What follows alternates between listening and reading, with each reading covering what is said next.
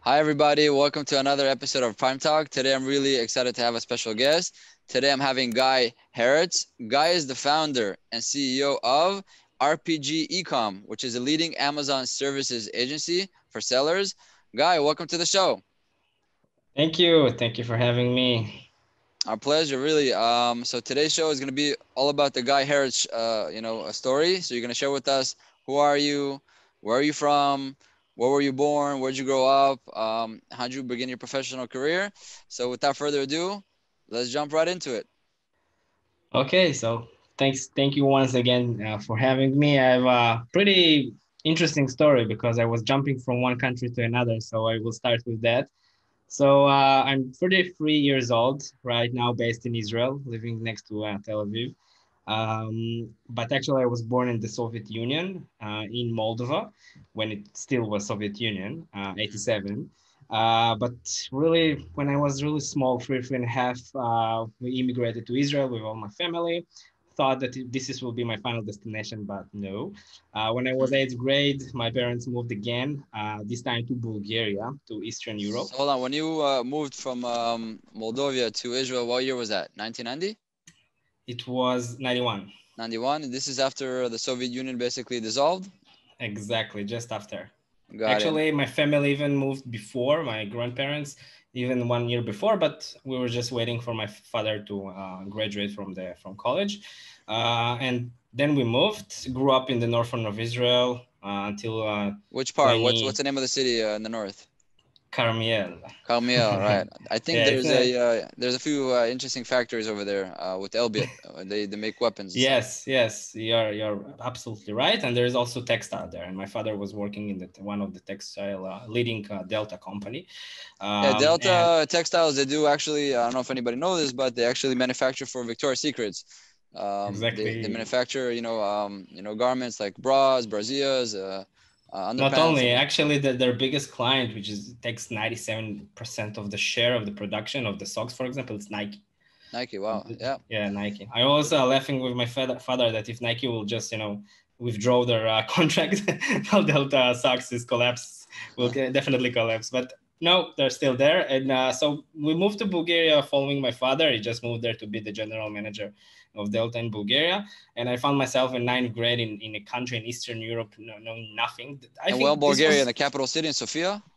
No, actually, no. It was the fifth city, I think, called Ruse, and it was on the border with Romania, on the Danuba River, and it was like something like 2 hours from Varna, 2 hours from Bucharest, and I think my entrepreneurial journey started there because I already find myself in 15 years old trying to manipulate my way with people, with new school, with finding adapting for the second my time. path. Yeah, think about it for a second. You're adapting for the second time with the new culture, new language, new mentality, new everything for the second time. So you have to, quickly adapt and Absolutely. evolve and find your position and find success within that sphere.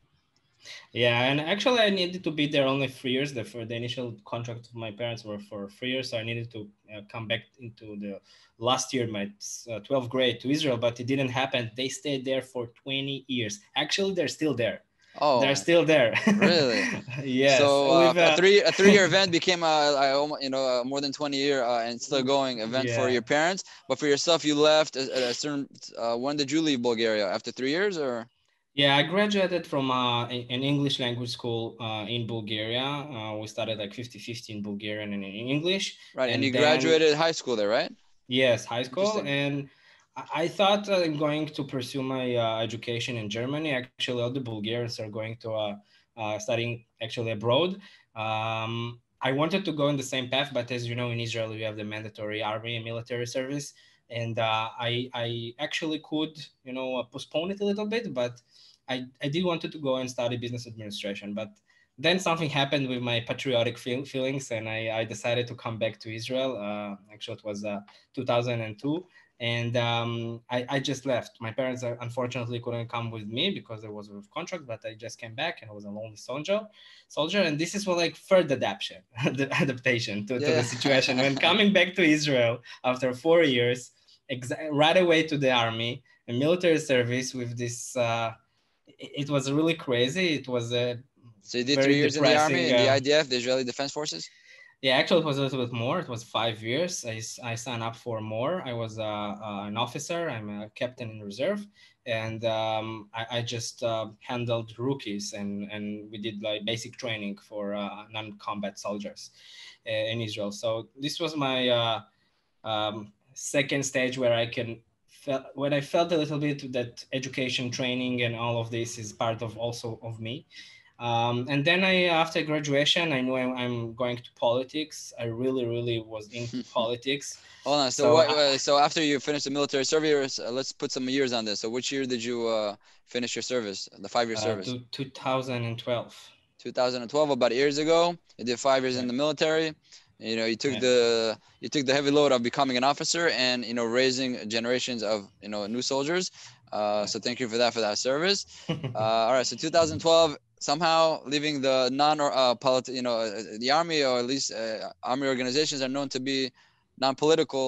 Nevertheless, after you graduate from there, you feel like I want to dive all into the politics. What was that?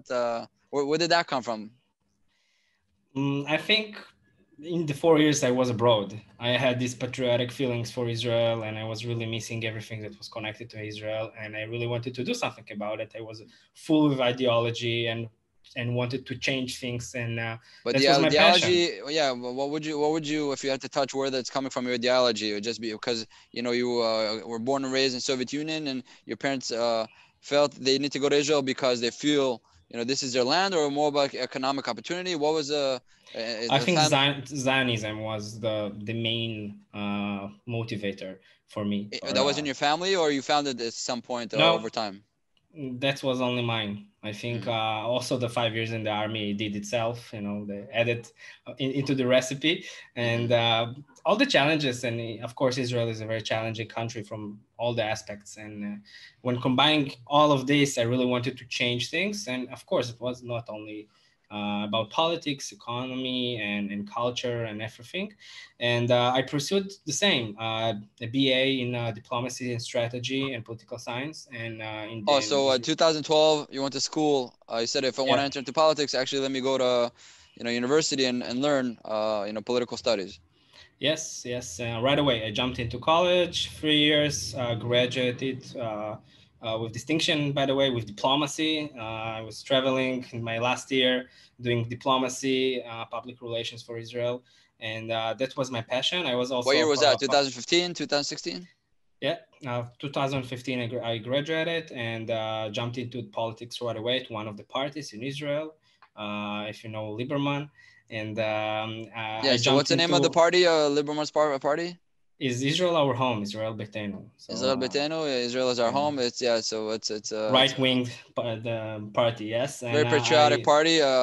More on the right wing side of the map in Israel, mhm, a political yeah. map. So how'd you roll into that organization? I mean that party. I had a friend in college that was participating in also field work in the party, and he started to take me with him, and I fell in love with the action, with the emotions, with everything. I was on crossroads yelling in demonstrations and everything, one of those. And I started my internship already during the second year of my work, and after that in the third year. And after I graduated, I jumped in the parliament, to the Knesset. So I went working as a parliamentary assistant to one of the MKs.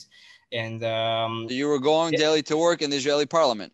yeah, I thought this was my path, definitely. I always had this kind of entrepreneurial business mindset behind it, but when in the college years, it was put aside for a new passion. And when going into this inside the parliament, then something happened. Okay, the shift Really? was there. Okay. Yes, because suddenly there was a huge gap between the ideology that I came with and to the practicum that is going on, in the corridors of the parliament. And I figure out two things. First is that to be public servant for the public, you need to kind of sign a public contract with them. And it's just getting worse. I say it like this because you start from the bottom, and every time you raise yourself or become a member Knesset or Member of Parliament, yeah. minister, a parliament, or a minister, or something like that. It just the responsibility, the time consuming is much more. And I am a family guy, and this was like a first stop mark for me, a sign for me to stop and think. And also I figure out that I think I'm too good as a person to be, you know, you need to be a little bit dirty in politics. You can't you cannot avoid the dirty politics that's in politics. So yeah, exactly. It's part of two components that shifted your mindset. One is when you realize how demanding, right, the roles are to be a public servant, and it's ruthless and it's brutal and it's non-stopping ever. It's just, you know, once you're in the mix, it's high pressure constantly, right? And then the second component to add to that is that sometimes you have to you know, engage yourself in dirty politics and tricks and shticks to stay to keep your position or stay alive, and that's really the nature of politics.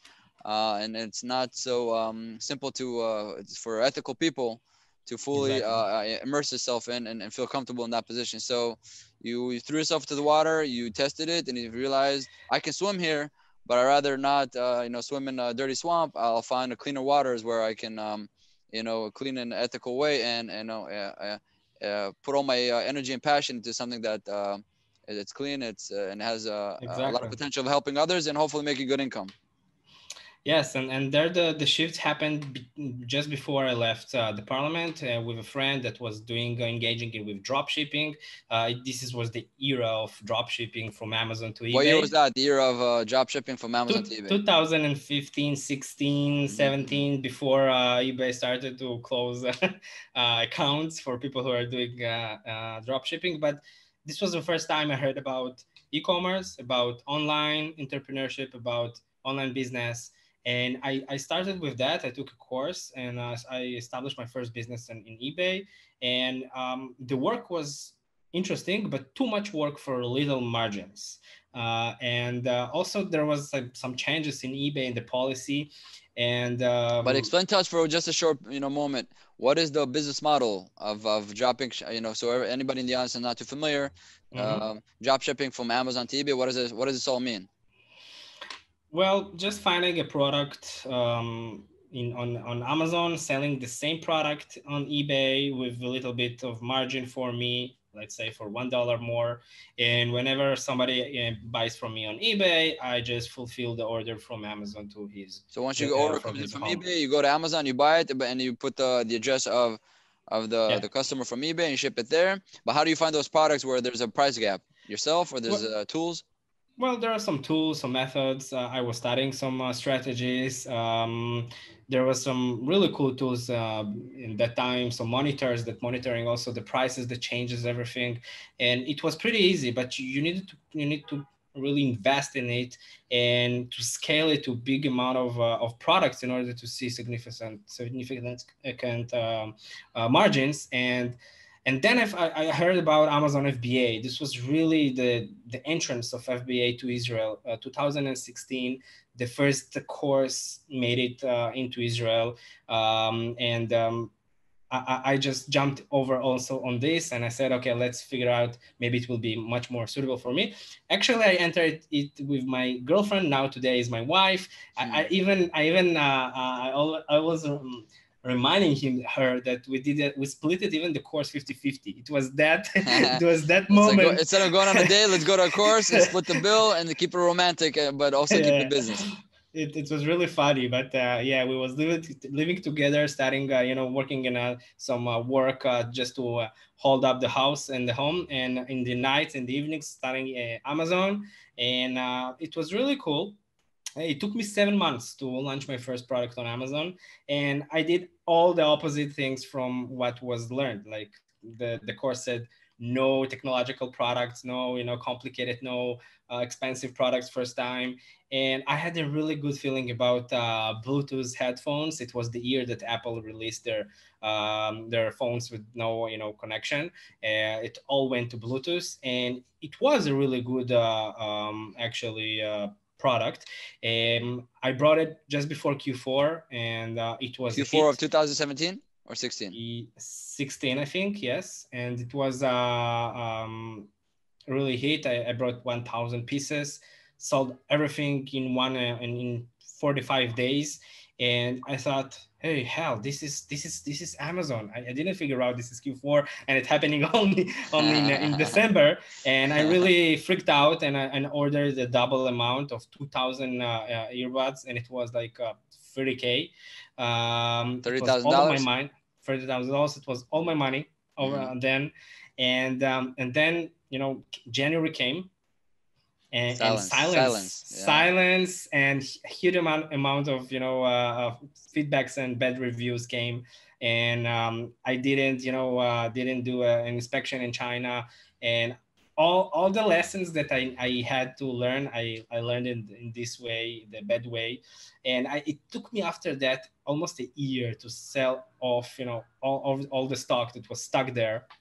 And this is actually where 90% of 9 out of 10 sellers are pulling back their business. So And yeah, I took a hit. I started as a wonderful promise. I took a few punches, a definitely, few hits, and I think I'll try to look for something else. yeah, but I thought myself, what should I go back to parliament? What would I do? Like, I was really passionate about that. I was studying nonstop, and I really wanted to do it like second round, and to do it better.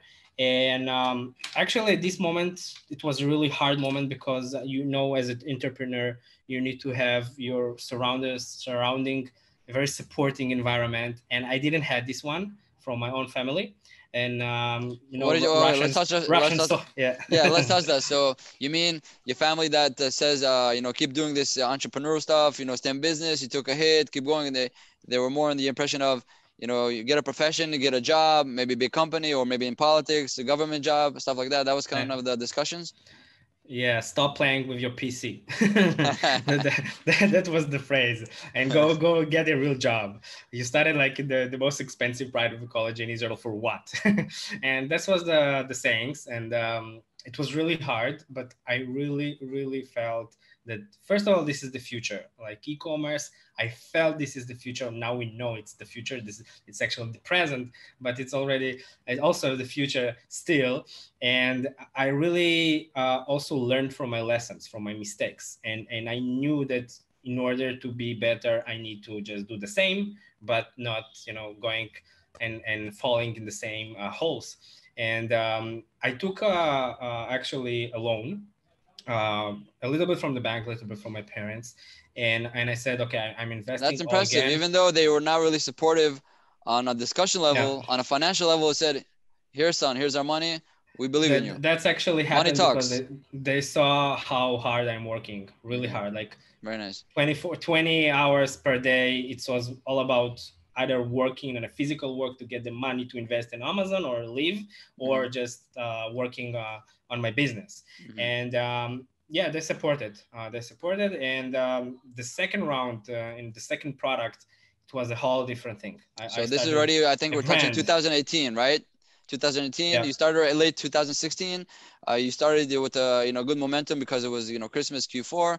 Then 2017, you're stuck throughout the year with inventory. You're picking up the pieces together, trying to get out of that situation.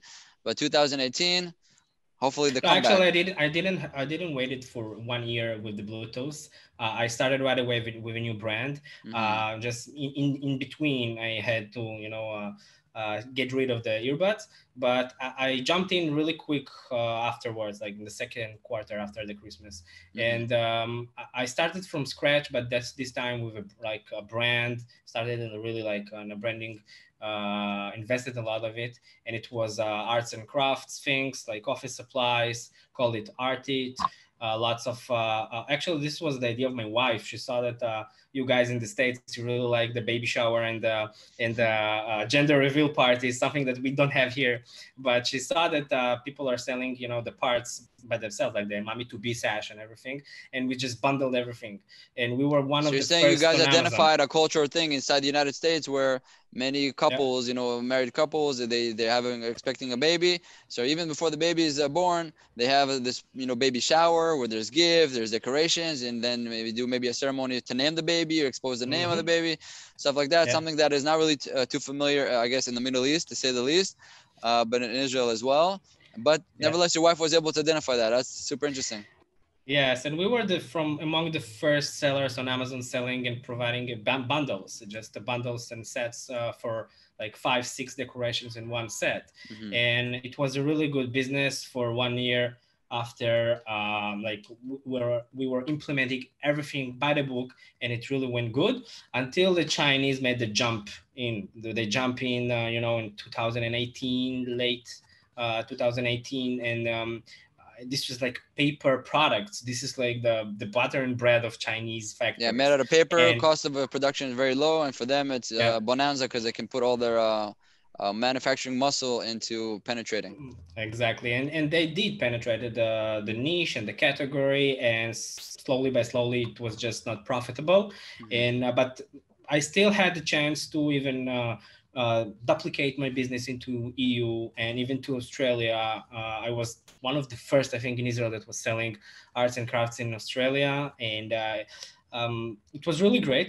Good lesson. Made some money, got my investment back, and started, to launch other products. I started to think about different other different brands, and but at that time I already knew the game. Like I felt like, okay, I can first live on that, on this living. Make an income, basically, economically, financially. You can actually rely, find this as a reliable source of income for yourself because you know how to find the opportunity, build it, create it, make it, launch it in the market, make a profit out of it, see where the trend is going, if you can stay, or maybe you need to leave, and maybe even develop another layer and another layer. So it makes it, much more, in terms of confidence, you feel much more confidence financially and professionally.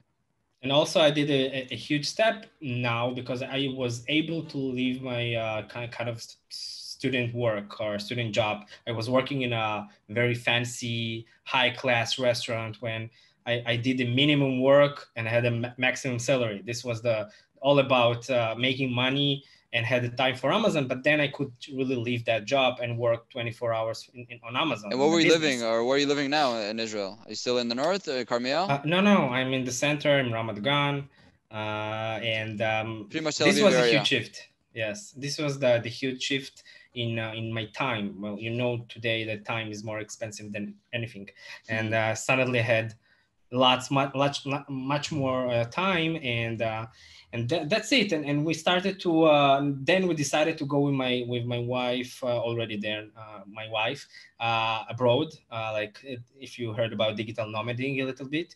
So you both decided to become a digital nomad. But let's touch your wife's position for a moment. So she was there with you as an entrepreneur, working with you, or that she had a different track?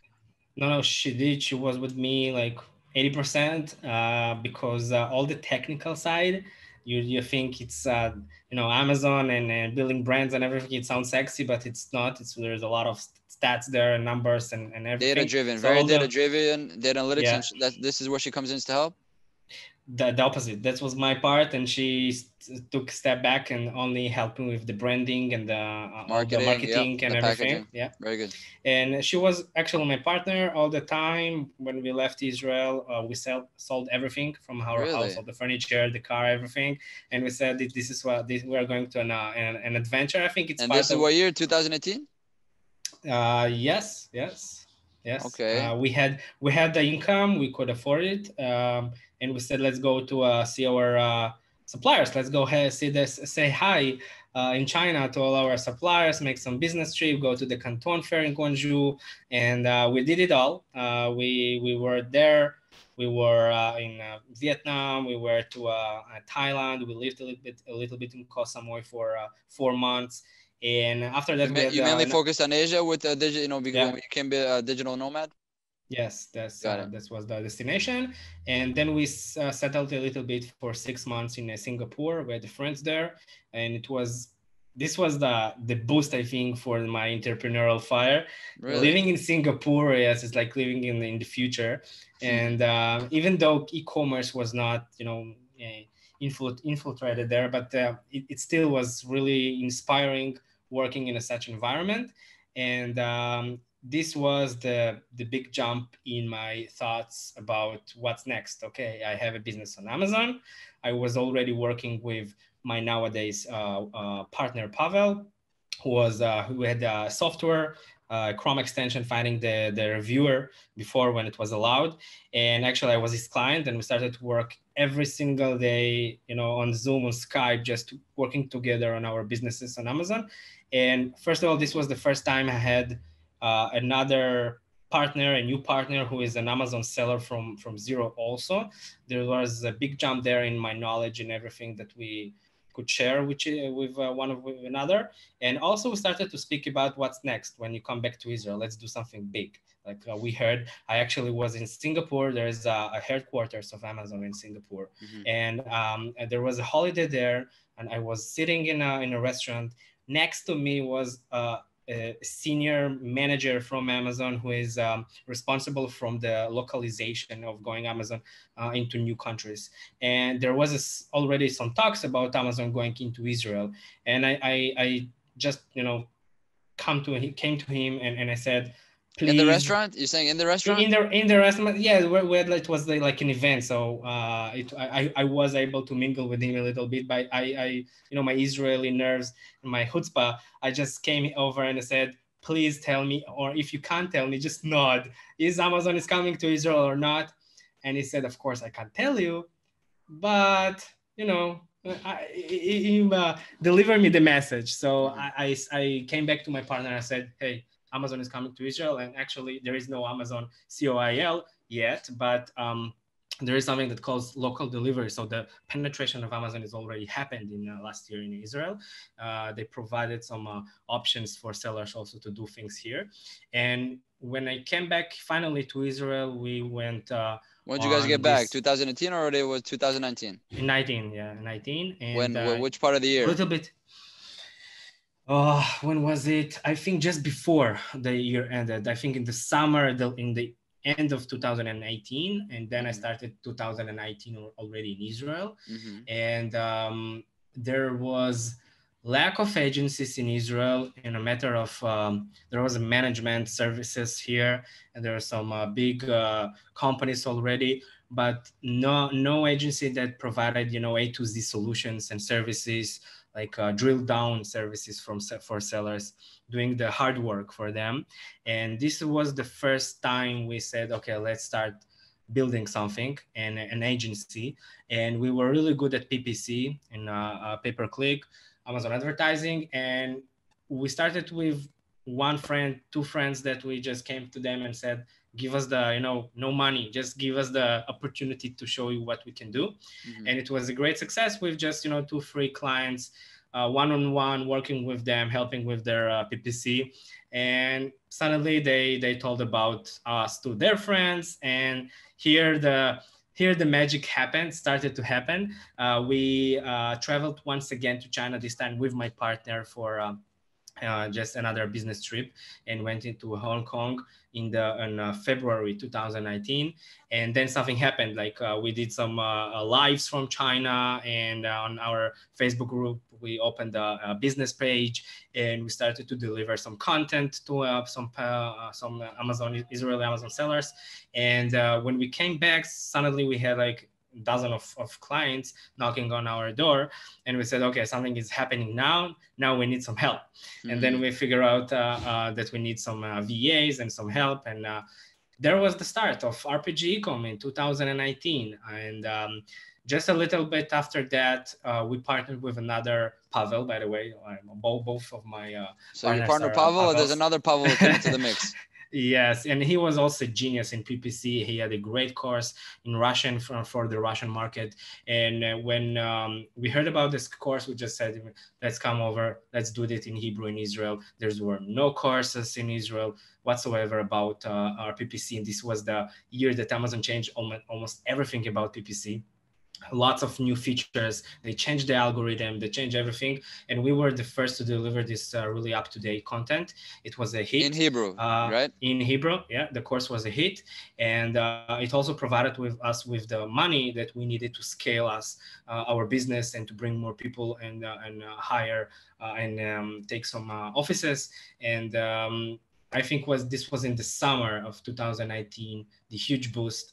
And then we started with different other, opening departments, creative department, and account management department. And slowly by slowly, we did ours. And then we figure out, hey, we are working like a startup with the startup mode. We are a startup. Let's raise some capital. And that's what we did. We started to look for investors. Something big, just a private investor, and we had some contacts, and we started to speak in the end of the year, beginning of 2020 already, with some investors. And then the corona just knocked on our door, and we thought, oh Jesus, what is going to happen with first of all, with our business, with all the negotiations with the investors. And the magic happened just the opposite. Like, Amazon exploded during COVID-19, and we said, yes, please, now let's talk. And then it happened. We raised $500,000, and it was big money for us. And we invested in also in our company, but we also established another company for investments for digital assets. Now we also raise money or give the opportunity to people who don't want to, have their own business on Amazon, just to take part in it, to invest in it in order to have a passive income. Or actually, we're just saying to them, we know the job, invest in us, we will do it for you, we will share the revenue. And this is how the other company, RPGECOM, also started its way. And that's it. Today we have almost 30 workers, and offices, headquarters in Tel Aviv, and we are doing lots of different projects, software development for ourselves, and the school, the online school where we teach Amazon from scratch, and then also advanced courses like in PPC for sellers. And also we do some conferences, and the idea now is okay, we have well familiar already in Israel, the Israeli community, and now we look abroad to the States. So embrace yourself, we are coming. Wow. So way to pivot and change your life from being in the Israeli parliament, dealing with all the politics and all the complexities involved. Now you guys are finding yourself, in the complexities of e-commerce, finding tracks to success and empowering the industry by, first of all, managing brands and creating brands, right? So that's creates growth.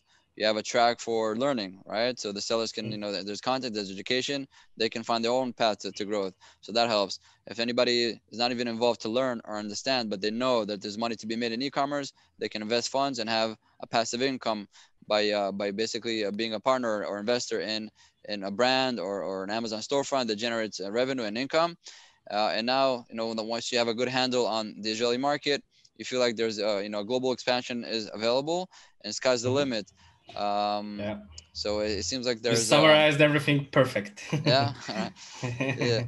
So I found it fascinating the multi-layered of pivots that you experienced along the years. So let's do a quick recap on your entire story, right? So born in Moldova, right? What was the city there that you were born in? Kishinev, it's the capital. What's it called? Kishinev. Kishinev. I think in Hebrew they say Kishinev, right? It's Kishinev, but when you write it in English, it's Kishinev. Yeah. And I didn't this realize is also that. like they say it. Yeah. Got it. So born in Kishinev, and 3-4 years old, migrate to Israel, spend a few years there, and then go back to Europe, to Bulgaria, spend a few years there, actually finish your high school, go back to Israel, but now you're a soldier, not even a civilian anymore. Instead of doing the regular 3 years, you're doing 5 years, growing other soldiers, educating other soldiers, kind of getting the first experience in really educating and supporting others, I would say. But this is serious because in the army, a lot, there's risk involved. There's guns and stuff like that. There's weapons. There's discipline. You're creating warriors, right, so to speak. But now you're creating digital warriors or e-commerce warriors, so to speak. But after the army, you go to school and you realize politics is the name of the game for you because your ethics, your values, your passion for your country, your patriotism.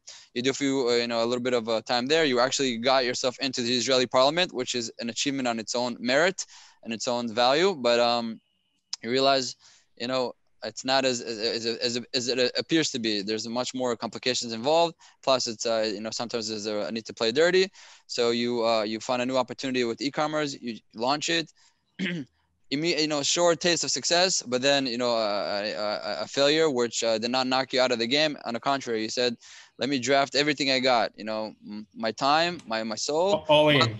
yeah, by my family, even though on a theoretical level they disagree, on the financial level they eventually help, which is pretty amazing, even though they're all the way there in Bulgaria, right? They were still there.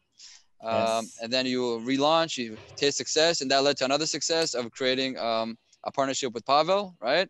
And then which generates another success of creating an agency, which led to another success creating a school, right? Effectively a school with courses, which led to another success of creating an investment firm and raising capital, and now seeing the world as a potential ground for you guys to grow. So that's kind of the story of Guy Heretz, and thank you for sharing that. Extremely interesting, unpredictable. I could not invent this kind of story myself. I found it to be a great example of constantly learning, constantly adapting, constantly pursuing your targets and goals, realizing who you are, how you are, what are you good at, what do you connect to, what do you connect less to, and whatever you connect to, you try to maximize the full potential. So thank you for that. All right, so now I want to kind of close the episode with two components, right? The first component will be if somebody wants to learn more about you and connect with you, where can they find you? And the last thing will be is what is your message of hope and inspiration for entrepreneurs listening out there? Well, actually, the message is, when I hear you summarizing everything I went through, I just figure out that the entire path I had, this is exactly the entrepreneurial path that one person will face now when he goes into Amazon or online, because that adjustments, the adaptation that you need to have online, everything is super dynamic, everything is changing. What was right in Amazon 2 months ago is absolutely different right now. And this is exactly the mindset that you need to have. When I think the most important message is that if you feel that I cannot handle with this anymore, or I see just black, wait. Patience and determination is the key. And whenever you are down, there's only one way to go, right? Up. And this was exactly what happened with me so many times. And I think the best message, the best lesson is just hearing someone that was been there and learning from him. And if you feel like this and you hear that and you are encountering the same problems, just breathe. Everything, there is a solution for everything, absolutely. And you need to also find your own path, your own partners, your own things that makes you happy and passionate about, and this is what I did. And that was my message. Amazing. So and if somebody wants to connect with you and learn more about you, where can they find you? Well, I think everybody who can go to Google and just write RPGECOM will find us.